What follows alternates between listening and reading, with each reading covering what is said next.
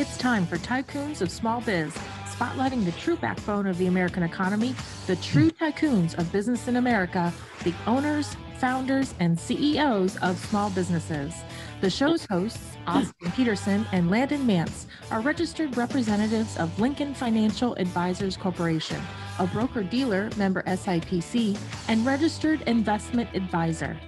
The views expressed by your hosts, Austin and Landon, are not necessarily the views of Lincoln Financial Advisors. Let's lean in as Austin and Landon connect with this week's Tycoons.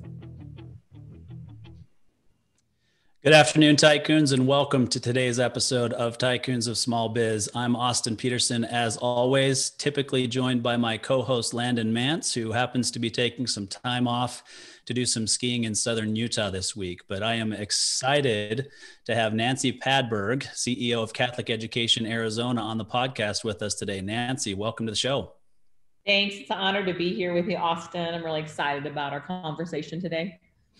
Yeah, I'm very excited. So for our listeners, I'll just let them know that we've known each other for about a year and a half, maybe close to 2 years by now. We've been a Vistage group together, and I have the utmost respect for Nancy and what she does and how she carries herself and what she does for our community. So I'm super excited for our conversation today. So Nancy, let's start by having you tell us a little bit about yourself personally. I know a little bit of your story just because we've known each other and been part of this Vistage group, and we get fairly vulnerable on the personal side as well. But for our listeners, tell us your history about your family, your husband, your kids, those sorts of things, and we'll get going. Terrific. Thanks, Austin. I'm thrilled to be here. I think this really sets the foundation of why I'm here today is grew up in Iowa. But learned to be a goal setter at an early age. So was setting goals at age 14, to play golf in high school, to play golf in college, to, want to being a homecoming candidate. I wanted to be on honor society. I wanted to do all these things, but I was exposed early on to goal setting. So I think that really is the foundation of a lot of things I'll talk about today. So originally from Iowa, played golf for Iowa State, advertising and marketing background. But I wanted more. So I went on and got my MBA at Pepperdine University, which when you leave, you have this sense of purpose, service, and leadership. And that's what they send you out into the world to do. So I was fortunate to have that exposure and that guidance. And then I've been in Phoenix for 2 years in this role of president and CEO of Catholic Education Arizona. David and I have been married 30 years. We spent 21 years in Southern California, fortunately in Santa Monica and Woodland Hills, 2 years in Seattle, and 3 years in San Francisco. So we're thrilled to call Phoenix home and be here with my dad as he's aging, and our daughter has joined us. Catholic Education Arizona is a phenomenal company, and I really can't wait to talk to you about it today. Yeah, I'm excited to have our listeners learn more about it. I've had some exposure, obviously, in our Vistage group, but there's still so many things that I don't know about it, and I'm excited to hear about. So I do have to mention the Iowa State Cyclones. Woo! So they had a great year this year in football. So that's nice to see. They're not always in that conversation. So I'm sure that's exciting for you to see. Oh my gosh, the fact that they were here playing in the Fiesta Bowl and won, it's the best team they've ever had. So we were really, really excited that they won and just were here. It's the shame we couldn't be there because I know we would have, but we did watch them. What a great team. Yeah, it's a crazy year. And I look back and, things will show up on Instagram or Facebook of things that I did, 2 years ago with my son. We went to the Fiesta Bowl, and I thought, of course we would have been there this year if we'd been allowed to go. And it's a tough thing to kind of realize that there are certain things that we can't do. But, I think that it's given me an opportunity to step back and realize that it's not necessarily about the things that you do together. It's that you're together. Right. So yeah. That's been a big thing for us. And, you know this, and I know Karen, our producer of the show, knows this, but my son was out of the country for 2 years. So I did not touch or lay eyes physically on my son for 2 years. And having him come back on December 15th and spend the holidays together as an entire family was special this year. That had to be so hard. And I bet he changed quite a bit when he was gone too. Yeah. I mean, he was 18 and a half years old when he left. And so he's, 20 and a half now. He'll be 21 in March and get back into school. But to see the amount of maturity that he gained in the last couple of years has been tremendous to watch and to experience. Oh, awesome. Global perspective, huh? Yeah, that's a big thing. And, I think he learns the good and the bad about living in the United States. He learns the good and the bad about living in other countries, and, has a greater understanding of certain social issues and immigration and refugees and, all those sorts of things that he just wasn't exposed to as much here. He's, I tell my wife and kids all the time that, there's 3 silver spoons in our family, and then there's me. Right. And so they've all lived pretty charmed lives compared to the way that I grew up, but it's given them some perspective, and it's also given me some perspective as to what's possible and to help push them to greatness in this life. That's right.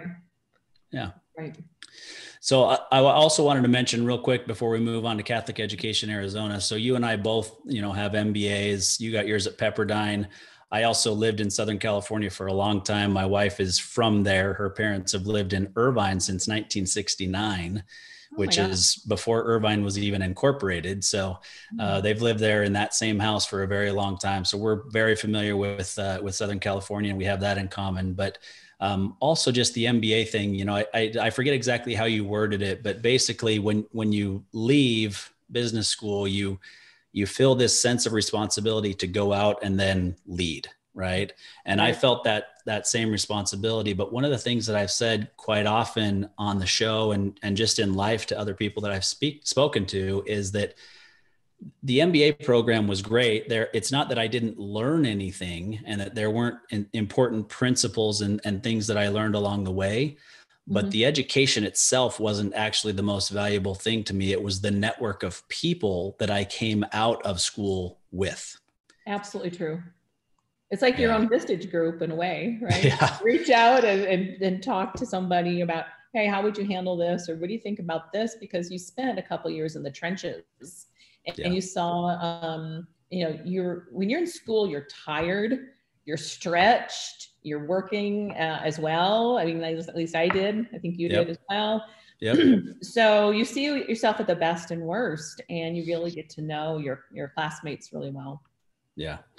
Yeah. And I happened to finish my MBA program in 2008, right when the economy was just completely imploding.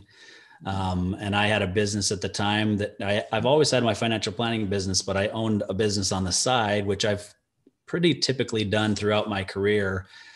It's one that I think actually helps me to be more sharp as a business owner, to have that side business with employees that run it and managing people. And, my business is fairly small. It's myself and a couple of assistants, and then Landon and I are merging to be partners, but there's not the HR issues and all those kinds of things that my business owner clients are going through. And so having this side business allows me to go through that alongside them and help them or better understand what it is that they're going through. Yes, understood. Yeah. Well, let's jump into Catholic Education Arizona. I think, your background from what I know of it, you kind of came from this advertising, marketing, social media type of a world. And you made this, from my perspective, a pretty big leap to go from that to now you're running a nonprofit here in Arizona. So tell us how that came about, and then tell us about Catholic Education Arizona. Sure. So I spent my time in Los Angeles and Santa Monica was Los Angeles Times. And at the time, think about in the 90s, it was the Google and Facebook of advertising. They were doing $1 billion in revenue and the results were terrific. But each year people started leaving the newspaper. And so I went into cable for a couple of years and learned a lot about events and promotions. And then I went to an ad agency as vice president for 8 years, learned quite a bit about branding, research, strategy. What do you need for an effective campaign? So I was very fortunate to work with clients like Petco, Whole Foods Markets, Fairmont Hotels, Pepperdine University, and really how you have to understand the point of differentiation to go to market with your organization. So what sets you apart and makes you different? And how do you use consistent messaging in different channels to reach your target audience? So that ad agency time was very informative for me, great years of learning. And also the place where I worked, we worked on healthy culture. So at the same time I'm learning branding strategy and research, I'm also learning how to build a healthy culture. Now, business school, that was my favorite class, was organizational behavior. And that's all going to feed into where I'm going with the story, is that when you have a healthy culture, you have profitability. So when I started learning this and practicing it at the Phelps Group ad agency I was at, it happened. It was true. We really could have this value-based organization and serve clients that serve the world and make it a better place. So really sounds idealistic, but we did it. And it was really, really exciting. And you have to be very selective too. You learn to hire the right people, right? Have the right gifts, have the right attitude, have the right talent. So all that came into play with growing myself as a leader. After I got my MBA, and as you alluded to, you are set to go lead. So you're either going to lead within an organization or you're going to start your own organization. So I started my own organization, and I had a digital marketing firm for several years, programmatic advertising, but my niche or point of differentiation was targeting baby boomers. And still to this day, they're the wealthiest demographic. So they're about 55 to 75 years old right now. Gosh, I think some great facts, and you're going to know these. They have the most luxury cars, the most luxury travel, the most second homes. They like to go out to eat. They are the connectors on social media. I mean, there's so many things about baby boomers that I got really excited about and really focused on that for several years. Then at the time, the technology was moving so fast in digital marketing that I didn't have the capital at the time to build a programmatic platform. So I thought, I need to go to a company that has all the digital tools. So we went to San Francisco for 3 years, and I worked for Hearst Media. And I learned every digital tool, SEO, SEM, name the acronym, and really built up the education division. Well, I was very fortunate to get contacted by a headhunter for the role here in Phoenix. And coming from the secular world, going to nonprofit, I thought, well, that's interesting, but I'm always up for a great challenge. How do I stretch and grow? And I'm Catholic. I mean, it all really worked well. And 2 years ago, I accepted the job for president and CEO of Catholic Education Arizona. And we wanted to come to Phoenix. That was the end game for us because my father's here and we want to be available to him. Now, what is so special about this organization? Why leave California after all these years? Well, I get to jump out of bed every morning knowing that I'm helping children, I'm helping build families and communities, which I don't think it's all so audacious to say that our team is helping change the world. And so let me tell you a little bit how we do that. The organization is 23 years old. So great history, really known in the community. But let's be honest, who wants to talk about tax credits? Right? I mean, truly, it's not an easy topic. I'm not selling Porsches and Ferraris, right? I'm educating people on how they can use tax credits to help underserved children. And so the story's great, but I just need the time to get to the value proposition, right? So in 23 years, we have provided 138,000 scholarships, or $268 million we have raised. So really significant. We're holding the #1 position of about 60 STOs right now. And what is an STO? That's how we're defined. We are a school tuition organization. So about 19 states have these tax credit organizations. So it's really important we get to the new people that are moving into Arizona, because they really can't believe it, that you can use your taxes that you owe Arizona and say, I want to provide it to this school. There's 37 schools you can choose from. And it's just like you've paid the state of Arizona for your taxes. So it's a really great thing. I think when we get the testimonials and we get the stories of the children that have been able to go to the Catholic schools and really learn leadership skills and learn to be selfless, learn, here's thousands of hours of community hours are spent, by the children helping others. So not only do our schools have a 99.4% graduation rate, I mean, let that sink in, 99.4%, and 97% of the graduates go on to college or military. I mean, if that's not a success story right there, we should have companies lining up, to provide their taxes. And we do. I mean, we do have 130 or so corporate partners. And we have, if you want me to segue now, I'll talk about our revenue streams. Sure. Does that sound? Yeah. I mean, before we get into that, though, I think you hit some important points in that, I'm not Catholic.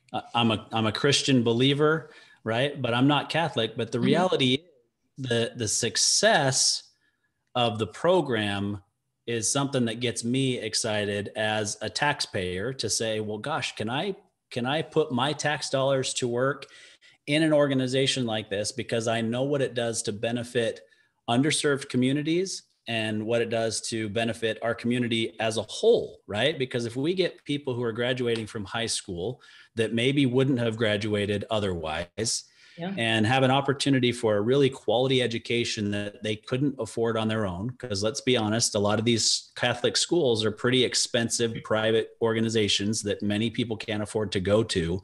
And so that's really where the rubber hits the road, is that your organization allows many people who would never even have any chance of going to these schools to go to these schools and get a quality education and put them on a trajectory going forward that's phenomenal. That's right. And when you say it that way, I think about the diverse communities in our schools, and also about 30% are non-Catholics, Austin. I mean, great point. So we have the diversity that we're all striving for in today's world, that should be there, that acceptance and understanding that's playing out in our 37 Catholic schools on a daily basis. So that trust and respect that you build for one another. I think, and just lastly, in the education part, it's educating the whole child. It's just not in a specific, it's just academic school, or it's just a sports related school, or music. It's really holistic. Yeah, I think it's a great organization that accomplishes a lot of great things. So Why don't we just talk real quick about the actual logistics? I mean, if you're somebody who's brand new moving into the state of Arizona, and that was me 6 years ago, it was you 2 years ago, that have never seen something like this before and don't fully understand how it works and what they need to do to be able to do it. Why don't you just kind of walk us through real quick how it actually works, and that this is really a unique thing that the state of Arizona allows us to do, because we're really choosing where we want our tax dollars to go, is my understanding. Right. That's right. You're absolutely right. So there's two main revenue streams to Catholic Education Arizona. One is individual tax contributors. So if you're single or you're married, it's approximately single will be around 1,100, married around 2,200 that you can contribute. And that's the cap for each. So for corporations, there's no cap. So let's say, let me give you some examples. Grand Canyon University, Earnhardt Auto Centers, BBVA, SunWest Bank, all companies you know really well here in Arizona and have been contributing as corporate partners for us for a very long time. It doesn't matter the size of your company. It doesn't matter the industry that you're in. We have dentists and CEOs and lawyers and CPAs and right. So from small to large. And the underlying value though, for both individual contributors and corporations is that they want to help build people. They want to help families and communities. So that's what it comes back to, is as soon as people understand the story and the benefit, then they'll learn the how to do it. So if they visit our website, ceaz.org, all of it's there. You can click on individuals, you can click on corporations. If anybody wants to learn more about it, there's another revenue stream that's growing for us right now, and it's really, really exciting. If you work for Intel or Wells Fargo or American Express, they will match, those employers match your contribution. So that's a growing area for us. So here's where I'm going to tie the digital marketing together with this. Okay. So we can geo-fence those organizations. So maybe only a few employees are in right now, but as employees start going back, we can geo-fence their organization. So I go to work in American Express and I can put an ad that hits their phone for 30 days about our organization. So these are the kinds of things we're now putting in place to let the new people know what's going on and how they can contribute. So from programmatic advertising to, search engine optimization to Google ads, all this is new to our organization. And frankly, when I got here, now granted, I came from San Francisco, this is the heartbeat of digital marketing. I didn't see all of these different channels or all this different expertise here. And I'm really thrilled. I interviewed 3 or 4 different ad agencies, and you can imagine I had a critical eye. Yeah. So we chose Fast Turtle, and Eric and his team over there have been fantastic. We have a beautiful new website, and as you can imagine, so we're a $20 million organization, and we have high days, very high days of traffic on our website. Well, that website has to perform. And so in December and April, we're just seeing these peaks during, tax deadlines, and our website is performing great. And I'm thrilled that we have a low bounce rate and average 3 to 4 pages at a time. And, I won't rattle off our dashboard, but we're kind of a digital marketing nerd. I love it. Yeah, no, I think that's super important for what you're doing. And I think really that's the bridge that connected you to an organization like this, right? Because the reality is, as CEO, you're responsible for the culture. People report to you. That's a big deal, of course. But if I'm the one who's making the hiring decision for somebody that's coming in to be the CEO of an organization like yours, I want somebody that I know I can put in front of potential donors, and that they're going to, and that will help us find additional donors. And that, I think, is pretty powerful and a great reason to have hired you to run the organization. Well, thank you. I can add you to our board of directors then, Austin. Yeah, no, I'd be happy to have a discussion like that. And I will ask you to introduce me to Eric at Fast Turtle. It sounds like he's somebody that we should have on the program. And obviously so does he do the social media stuff and the website, or just the website and social media is somebody else? Great question. So we have about 5 different services with them. So your SEO, your search engine optimization. So any of the organic content, they help us create it. Okay. So that's going to be put on your website to increase your Google searches on page 1. Okay. SEM is a fancy name for search engine marketing, and that's your Google ads. So you're going to pay for Google ads for the search words that people are searching for. You want your ad to come up first. Yep. So there's a constant bidding and trading platform, and we're bidding for the best bid for our ad to come up first. It's really with only 60 STOs. I'm not saying there's a lot of competition in that space, but we're real fortunate to have that program. So SEO, SEM, they help us with a monthly newsletter. So they help us produce that. We go out to 22,000 people every month. And those are our corporate and, of course, individual contributors. Also, all of our key stakeholders in our organization. So from parishes to schools to our bank partners. So anybody involved with our well-being and success. So they also help us with our social media, our Facebook paid, LinkedIn paid, and organic. Yeah, that's great. Sounds like a full service group, and they're doing a good job for an organization like yours. And obviously other businesses that are past guests on this program or listeners could benefit from what it is that they offer. So I'd appreciate an introduction there for sure. Great. Will do. Yeah.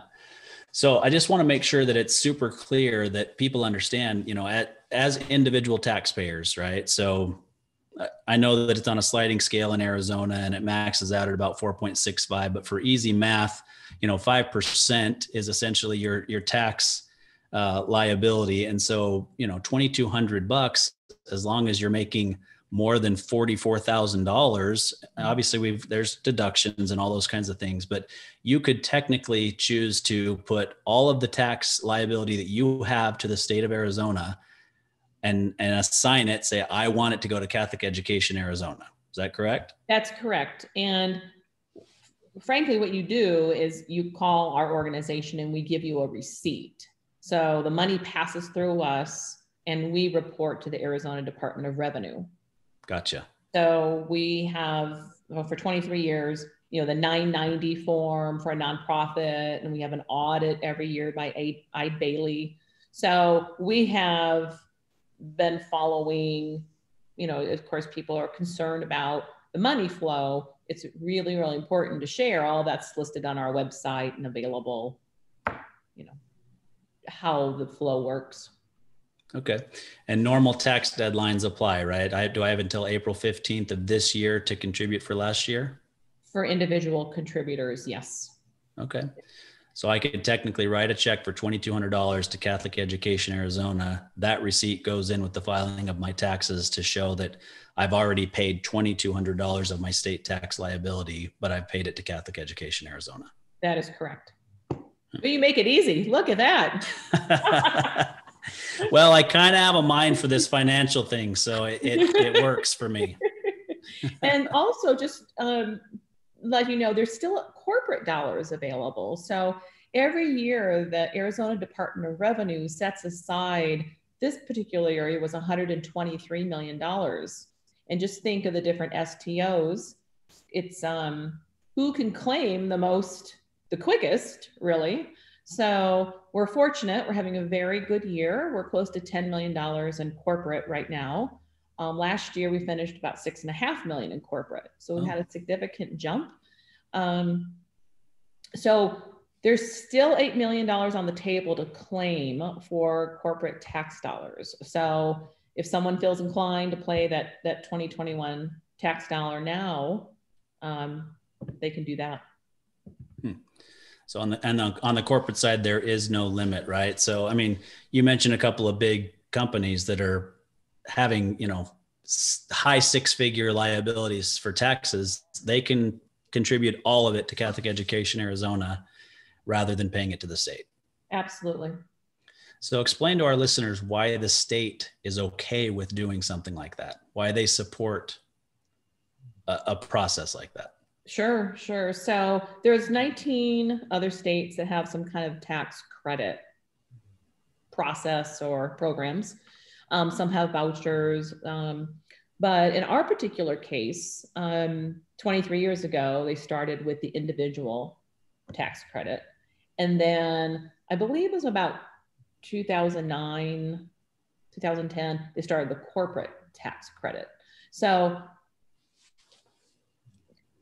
at the time when it was voted on, they could just see that it would help the underserved communities and children to be able to attend these schools. So it really is helping. I mean, I think if you look at 30,000 foot view, it's helping the underserved communities get a better education. And I don't want to say better, but to have one of your choice, So there is the right school for each child. And, some need bigger places to go to school. Some need smaller individual attention, to go to school. So, all that's very available at the Catholic schools. We have large and small, of course, but I think it's just rooted in a value-based education. Yeah, I think really, I mean, the state has to look at it, or at least I would if I were running the state. And I think this is the way that they're probably looking at it, is they understand that by investing in these kids and helping them have that opportunity today, that they're going to be less likely to have a need for state assistance later, right? Yeah. And so it's a numbers game. And then also, regardless, at some point, the state has to contribute dollars to cover some of these expenses. And so if we've got organizations that will help do it and do it well, then why not just deploy the dollars that way? It ends up being the same in the end for the state. And I'll bet you studies will show you that they've got less people on state assistance because of organizations like this. I would say you're right. And I think I need to put you in a commercial for us. Well, let's be clear. I've got a face for radio, Nancy, so I don't know about commercials. Well said. Yeah. All right. So I think we understand that. Obviously, if our listeners want to learn more about it, like you said, the website is CE, so CatholicEducationAZ.org, correct? Correct. Okay. Yeah. So obviously I'd encourage anybody to go ahead and take a look at it. It's a great program, great opportunity to contribute to underserved communities and their educational needs. K through 12, right? It is K through 12. Yes. Yeah. So I'd encourage you to take a look at that. So let's take a quick break, hear from our sponsor, and then we'll come back and we'll talk about what I know you really love to talk about, and that's a healthy culture. Excellent. Thanks, Austin. Yeah. Whether you're an established local company or a brand new startup, you can count on GBS to be part of your family. We're not just any benefits consulting firm, we're GBS. We have nearly 30 years of experience in group benefits, a strong sense of purpose, and it shows. GBS, believe in something better. gbsbenefits.com. All right, Tycoons, welcome back to today's episode of Tycoons of Small Biz. We're here with Nancy Padberg, President and CEO of Catholic Education Arizona. We've already talked about, obviously, her background and how she got to Catholic Education Arizona. We've talked about the impact that the organization has in our local community here, and they're doing great things, obviously. But now I want to talk about what Nancy really lives and breathes to me. Like I said, I've known her for a year and a half, but I don't know that anybody lives and breathes this better than Nancy that I've met in my lifetime. And that's a healthy culture. So Nancy, talk to us about why a healthy culture in any organization is important. Thanks, Austin. I I think in Vistage group, I said, I know I speak to this at nausea, but you do have to repeat your message several times for people to understand it, especially this. So, and I think healthy cultures are defined different ways. But let me tell you the one that works for us. And I think it works for all people because it's built on trust, respect, value, and empowering others. And don't we all want that? At the end of the day, as human beings, we all want to be trusted, respected, valued, and empowered. So what we learned in business school, what I learned at the Phelps Group for 8 years, and then just my own observations. As a leader, you're always observing. And when you appreciate people and just the simple thank you, it goes a long way. And so if you even look at surveys from organizations, would you rather be valued, appreciated, or would you like a raise? 9 out of 10 times people say, I want to be appreciated. So I think, so that's just the foundation. Then what you have is compassion and competence and character, right? So compassion. Do the people in the organization know that I care for you? Do you care for me or care about me? So you have to establish that. 2, can you help me?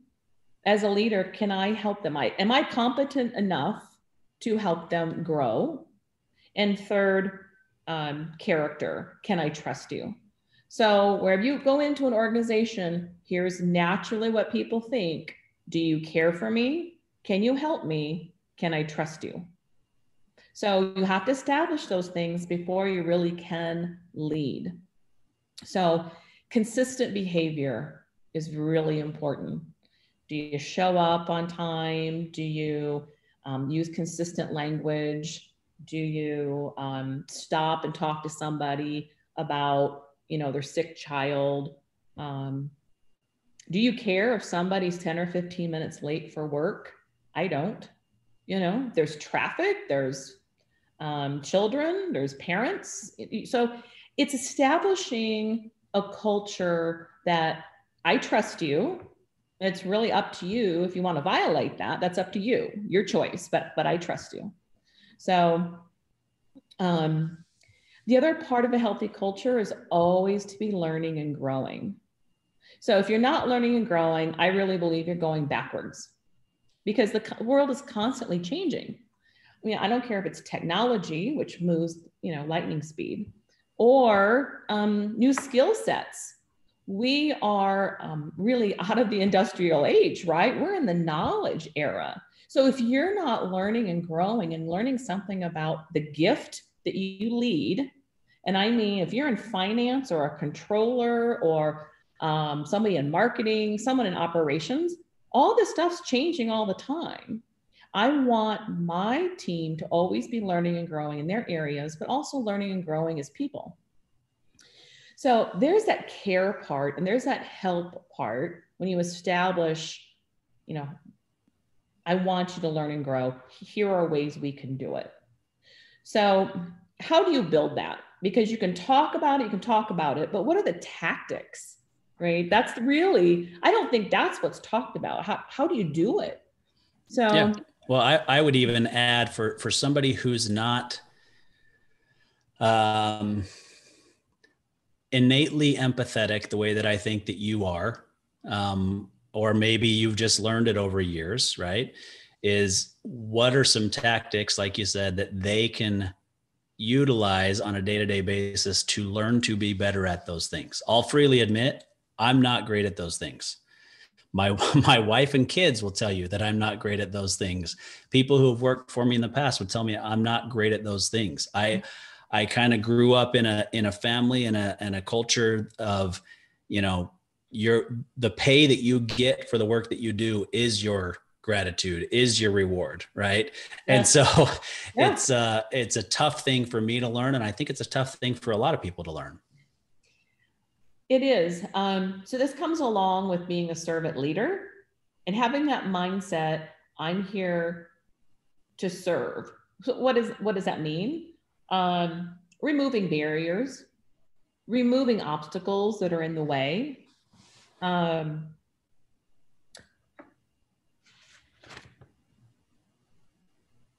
think it's having the self-discipline and commitment. And then that's the hard part. You have to commit to it, that I'm here to serve. So that's hard. That's hard. So I'm gonna go back to your question. Was it natural to have empathy? No, I don't think I grew up also in a household that had it, but I started observing, how does that make me feel when other people don't listen to me? How does that make me feel? So I'm taking all the good and bad of the various places I've worked and where I've learned and what books I've read to make this place the best possible place you've ever worked, and you never want to leave. And so we work on it. It's true. So as a servant leader, I think you have to remove your ego. You're not here to serve you. You're here to serve your associates and your customers. I think you remove barriers and you have to have empathy. So those are the three key things for a servant leader: remove ego, remove barriers, and have empathy. You have to, which is not easy for most leaders, right? It is not. And I say I have to practice it every day. You know, I mean, it'll creep up. It'll creep up. When you live and work in Los Angeles for 21 years, you develop an ego, and that's all I'll say about that. You just do. You just do. I'm so happy to have my faith ground me and remember what is possible. And it's so clear to me, the good leaders, bad managers that I've had, that I'm like, I'll do that, but I'm not going to do that. I know how that made me feel. So people spend a lot of time at work. So I think it should be a healthy place. I think it should be a place where we value one another. And so the tactics to do that: on Mondays, we have lunch together. It's really important you break bread together. It's amazing what you learn about someone's favorite trip, or their dog's name, or grandma's sick, whatever it might be. Now you're sharing and getting closer. It's terrific. We did this at the Phelps group twice a week, and we got very close. So I brought that to where I am. So every Monday we have lunch together. Every Monday morning we have our Monday morning meeting, MMM. So what do you do in a Monday morning meeting? You do a check-in. Everybody goes around and they check in. How are you doing today? How was your weekend? And you know what? Inevitably, someone had a bad day or a bad weekend, and that's okay. That's all right. You're able to share it. And then we go into lightning round, which then people talk about what are they focused on for the week, and if they need help getting it done. So there's that collaboration piece. I'm vulnerable enough to say, could you help me, Austin, with this deadline? I have to have it done by here. And so we're creating this place to be vulnerable, because let's face it, it's hard to do that. We learned that at Vistage. It's hard. Yeah. It's hard to do that. I was fortunate to learn that also at Pepperdine. We would do check-ins in business school. And boy, we devoted quite a bit of time in our classes to that. There's that deep relationship that starts being formed. Yep. So we're forming that. So again, there's another piece that I brought to this organization. Last year, talk about learning and growing. We read John Maxwell's book, 21 Indisputable Leadership Qualities. When you're in a pandemic and you're only on Zoom, how in the world do you build culture, my friends? Right? Yeah. Really. So you have to have a focus together, a conversation and common language. And that book did it for us. We read it over a 2-month period. And it really, every Zoom meeting we had, we went over a chapter. And everybody could be involved that way. Yeah. So that was multi-layer. That was learning and growing, sharing. Someone could learn and lead the Zoom meeting about that chapter. So there are multiple ways to be able to get that culture built that way. But it took some time and some thought because, as you know, every leader out there had to think on their toes and pivot quickly to keep your company or organization going. Yeah. Yeah, there's no doubt about that. I mean, I obviously experienced it in my own business. I had a side business that like I've mentioned earlier, you know, I've always kind of had a side business, and the side business didn't make it. I mean, it was a mall kiosk business. There was no chance that business was going to make it. And, you know, nobody was in the malls, and then they started to open them up, and, you know, it was either hold on and just open it again, or just shut it down and then say, am I going to do something else, or will I reopen it later? And, you know, I've actually done something else, and we can talk about that offline at some point, but it's one of those things where, I've had to watch it with my clients. On my financial planning side, it was, okay, people are going to be freaked out about this, and I've got to pick up the phone and I've got to talk to my clients and help them to understand where we are and what's going on. And yeah, no, I've never lived through a global pandemic, but I've been doing this for 20 years. This is the third major market correction that I've been a part of. And I know how to handle this. And by the way, we set up your portfolios in anticipation of these types of deals, not in response to them.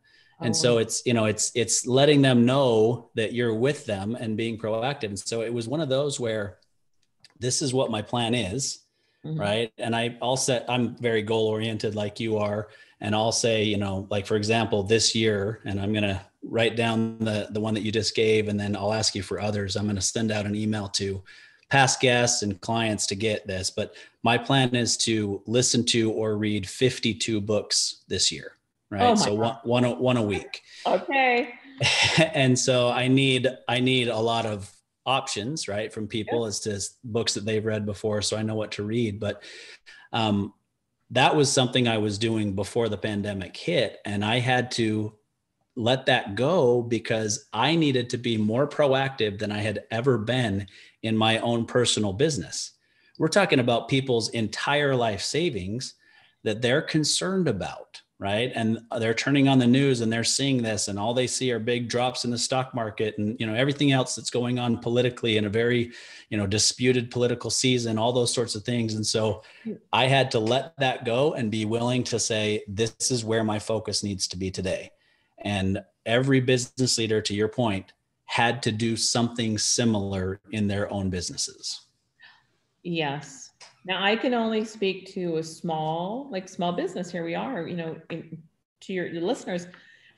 I can't imagine the layers and layers of a large corporation, you know, whether, you know, a Fortune 100 company or what have you. And that's why you have to have those key leaders, the vice presidents, what have you, be completely in alignment with your vision to be able to carry out that conversation to the next layer, because you have to stop that panic, because if you don't have consistent communication, people naturally think the worst, right? Yep.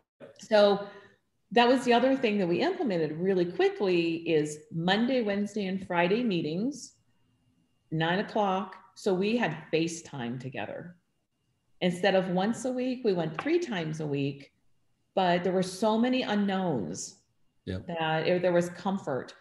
And part of that was listening to the fear and listening to the reality, because we had a lot of people, and you know, everybody does have compromised situations where it's a sick parent or spouse or child, right? That it goes beyond your employees, your associates. It's a next layer too you have to think about. Yep.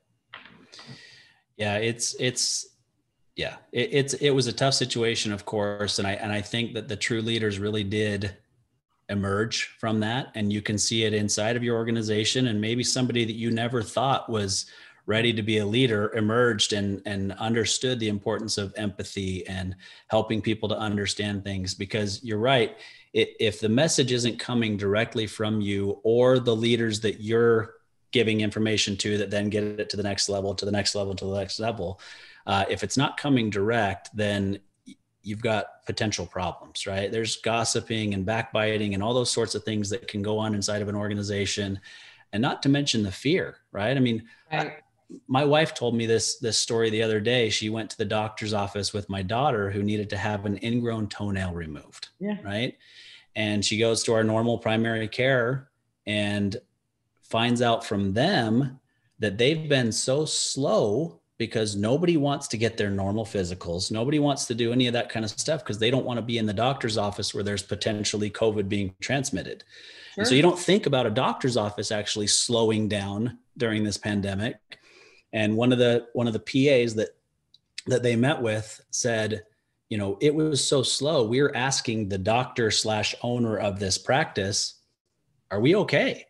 Because he hadn't communicated, right? He hadn't Very communicated good. to them Right. that they are okay. Yes, we're down, you know, we're at 30% of what we were before, but we're smart about this. Our costs are low. We've got reserves, you know, all the types of things that business owners need to be, or managers need to be communicating to their employees, or they start to think about it on their own, right? So Absolutely true. Fear of the unknown. People will leave their jobs to go somewhere else that they know is in a better financial position. So, to your point, I think leaders have to be comfortable in talking about the finances with their organization. I don't care how small it is or how large it is, because that peace of mind, they're worried about their families, they're worried about their mortgage, right? So, that communication, that transparency, again, is going to contribute to that healthy culture. And people will be, associates, employees will appreciate it. yeah, no, there's no doubt about it. So as a leader, what do you do to obviously avoid those types of conversations going on in the background, gossip or what, you know, or the fear or the, you know, belief that something is worse than it is or better than it is? What do you do as a leader to avoid those sorts of things with your employees? Great. So we were talking about tactics to build a healthy culture, and I shared some of those. So that lunch together, that Monday morning meeting, but also here's a key, and leaders, I beg you to do this: weekly one-to-ones with your associates. So there's no important investment than your associates, your employees. I like to say associates because I work side by side with you. I don't like to think that you work for me. I work with you. And again, that language shift is really important too. So in those one-to-ones, you can talk about anything. Your goals and your work, maybe some deliverables, but hey, what was that comment about? Tell me more about that. And do you really feel that way? Because I don't see it that way, but I want to learn, you know, and because that transparency and honesty from the leader is really, really important. And it also helps you self-correct either yourself or within the organization. So one of the things I share is that some people will self-select out. Like they can't be in a good environment. And I say, you know, everybody can have a bad day, but you can't have a bad month every single day. Right? So, you know what, I get it. You know, something happens and you can bring it to the office. But when it is so good, people actually will look forward to coming there for maybe, I want to say for peace, but for acceptance and understanding and that respect that we're building. Yeah. So, and let me tell you, if someone has a doctor's appointment or their kid has a recital or a show, I want you there. I want you there. Don't worry about that. And I want you to take care of your health. You know, And I think about that, and I wish I would have had that in all the different places I've worked, and so now we get to create the place where people are working in their gift. They are responsible and empowered. They know they're trusted and respected. And what does that do for us, Austin? We just got ranked 22 best places to work by the Phoenix Business Journal. 2 years in the making, my friend. 2 years in the making. Yeah, that's awesome. And I think that's obviously the payoff to putting in the effort, right? Yeah. And, you mentioned healthy culture, but you also mentioned personal health, right? Mm-hmm. And understanding that people need to have some work-life balance. We spend more time at work than we do with our own families, right? Mm-hmm. And so we've got to be able to provide that. And, it just reminded me of a book that I read a few years ago, and I don't remember the title of it, but it was essentially the biography of Larry H. Miller, the former owner of the Utah Jazz. He owns a bunch of car dealerships in Utah, Arizona, Idaho. They've over the years, had a bunch of movie theaters and, just pretty big enterprise. And it started with him working in the parts department at a car dealership. And he just worked hard and put in the effort. But there's an underlying theme in this book in that it was actually finished on his deathbed. And he passed away at a pretty young age because he didn't take care of himself. He had so much drive and he worked and worked and worked and worked, but he wasn't eating and he wasn't drinking enough water and he had diabetes. He essentially ended up dying from complications from diabetes. So it started with, removing the foot because of gout and all those kinds of things. And then eventually he succumbed. And it just reminds me of this old adage of you can work your entire life to build this wealth, and then you spend the rest of your wealth trying to get your health back. And so there's got to be this balance that all of us, try to figure out. And it's up to us as leaders within certain parameters to allow our employees to do that for themselves as well. Absolutely true. And we're trying to figure out right now some kind of program, whether it's yoga or gym membership or what. We're trying to figure that out right now because I want that to be a part of the support for that holistic within our organization. And I want to mention a book that changed my life, and it's called Man's Search for Meaning, and it's by Dr. Viktor Frankl. And I'm familiar with it, but he chronicles his experience as a prisoner in Nazi concentration camps in World War II. And how can you have a bad day? I think about his story and what the two reasons he was able to live was he thought of his purpose. He thought of whatever his purpose was. So his family, his children, what that purpose is. And then also imagine the outcome. So those two really, what a mindset. What a mindset. What is your purpose? Imagine the outcome. And, if I have a bad moment, I really do think about this book and I think about him. Yeah. Yeah. I actually read that in business school and it's one that I should go back and reread. But it's a very good book that puts us in the right frame of mind, I should say. That's right. That's right. And I would say also really living in gratitude because we are fortunate in what we do and what we have here in the United States. And I see everybody as a leader. You can lead in your community. You can lead a group. You can lead a department. You can lead yourself, right? Nobody has that be all end all title. You can be a leader of your family. Yeah, absolutely. So, Well, believe it or not, Nancy, we are coming to the end of our time. It's been a fantastic conversation. I've enjoyed the time together. I always enjoy spending time with you and speaking with you regardless. But I'm going to give you the last couple of minutes to just reiterate where to find you guys on the website, where to find you on LinkedIn, and anything else that you'd like the listeners to know. Thank you, Austin. It's a pleasure and privilege to spend time with you today. I really appreciate it. And so you can find us, Catholic Education Arizona, at ceaz.org, or please call us. We have an incredible team at 602-218-6542. And, ask us any questions about tax contributions, tax credits, whether you're an individual or a company of any size. So we'll be happy to help you. And our website is chock full of videos and how-tos and podcasts. And I'm just mostly grateful, not only being here, but for my team and for my board of directors. We really have a terrific organization, and I really believe we're going to continue to grow.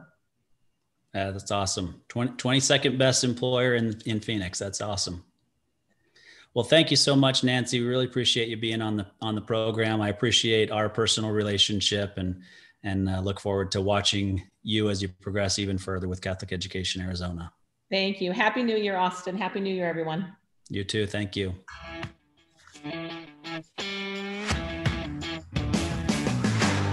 You've been listening to Tycoons of Small Biz, proudly hosted by Austin Peterson and Landon Mance. Austin and Landon are comprehensive financial planning professionals specializing in financial, estate, and succession planning for small business owners. Austin and Landon have offices in Scottsdale, Arizona, and Las Vegas, Nevada, and represent clients in 14 states throughout the country. Join Austin, Landon, and the featured Tycoons live every Tuesday at 1 p.m. right here on Business Radio X and your